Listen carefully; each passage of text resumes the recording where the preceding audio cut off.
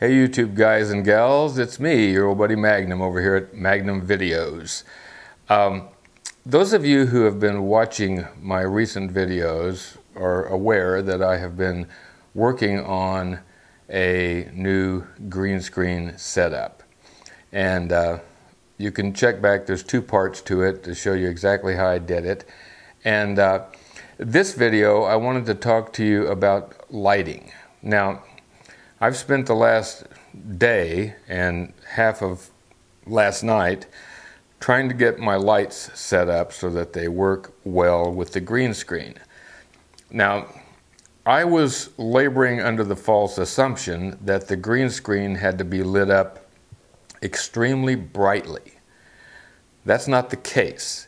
I have a couple of softbox 500 watt photo flood units that I just got, and when I set those up at the beginning, I put them very close to the green screen, and I mean like 4 or 5 feet away, and it just basically blasted out the whole wall. Much too bright, which made the image that I was putting behind me very burned out, very grainy, and very gray. So one piece of advice: don't light your green screen excessively lighted. Don't overlight it, basically. I currently have the photo floods about probably 15 to 18 feet from the green screen. And I'm still using my old $6 work lights as my key light, my fill light, and my backlight. So, well, actually that's not true. I'm not using one of those as a backlight. I've got a different backlight that came with this kit. But I wanted to mention that you don't want your green screen overly illuminated. Basically, you want it slightly less illuminated than the subject of the video. So, which is me in this case.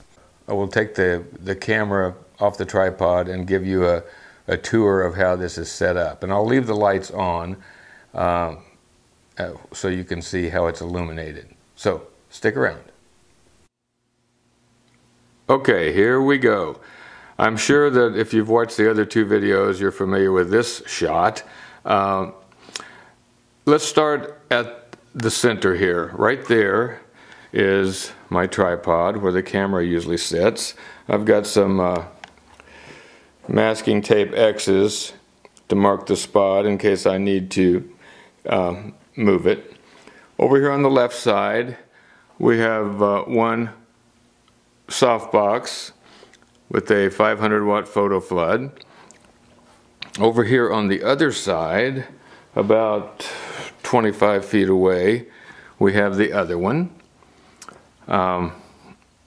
Same thing. And right here, well, let's start over here on this side. Right here there is where the subject sits. And as you'll notice, I brought my big tall chair down here that's been in my office to give me a little more height, because I just felt like I was scrunched down too low. Anyway, right here, not too far from the chair, is the key light. That provides most of the illumination for me. On the opposite side, we have a fill light, which is about twice as far away as the key light. And then, just for added measure, I've got another fill light up above. Now, back behind, there is a backlight, which is also called a hair light. Now, I have spent, as I said, hours testing and moving lights around and trying to get everything exactly where it was supposed to be. As I mentioned, I started out way too close to the green screen with my green screen illumination lights, which is the 500 watt photo floods.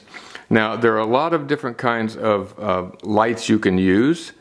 with various temperatures. Fluorescent is a very popular one. So do some checking, see what you can find, see what you like. Leave a comment, like, share, subscribe, whatever you wish to do. And until I speak with you again, and even after that, you stay focused.